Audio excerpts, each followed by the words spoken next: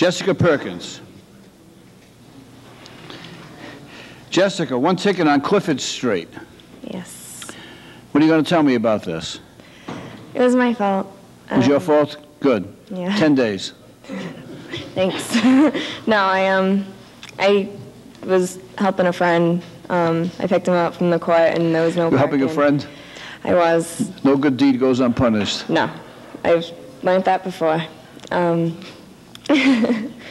And I parked on the sidewalk, but there was other cars on the sidewalk, and I didn't know you couldn't do that.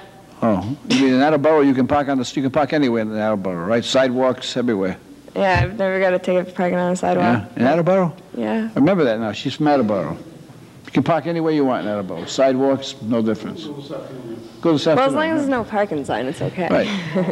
Next time we go shopping in Attleboro, we'll just pull right in front of whatever store it is, right on the sidewalk. And say, oh, Jessica said it's fine.